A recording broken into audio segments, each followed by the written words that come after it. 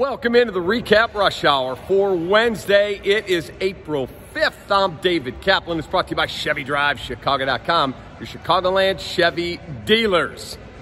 How about that? Look at that shot for the Rush Hour today. Let's get right into it. Ravens GM Eric DeCosta said today the Ravens are considering drafting a quarterback in round 1. Problem is, they hold pick number 22. Could they trade all the way up to 9 if a quarterback is still on the board?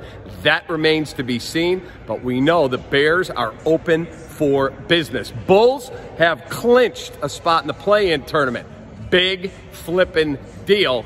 Now they get a real test. They're in Milwaukee tonight to take on the Bucks. UConn's title game win, lowest rated on record.